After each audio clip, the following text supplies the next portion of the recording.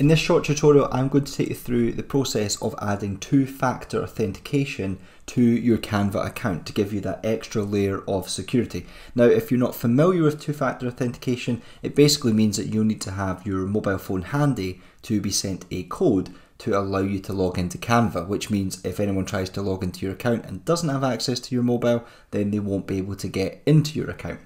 To enable two-factor authentication, which isn't put on by default, what you want to do is click on the settings cog at the top here, so account settings, and from the left hand menu you're going to go into login and security just over here. Now you'll see next to login security button we have the security section for two-factor authentication, and this is currently disabled, so we need to enable it. I'm going to click on enable and I'll be asked to enter my password for my Canva account. Once you have entered your password into this box, you're going to click on the confirm password button, and then you'll be asked to enter your mobile number and select your country from this little area where the flag is.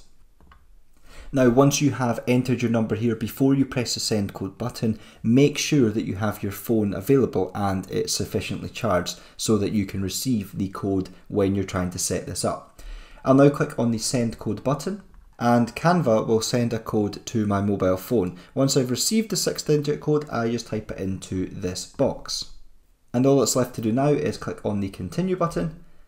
Now, as you can see on screen, I've successfully set up two-factor authentication, which means the only way I can get logged into my Canva account from now on is by having access to my mobile phone and the 6-digit code that Canva will send me. One final thing to mention here is if you are currently logged into your Canva account on multiple devices and you're a little bit concerned that you can't remember which ones you've logged into, you can click on this sign out from all devices button, which will essentially log you out from anywhere that you are currently logged into.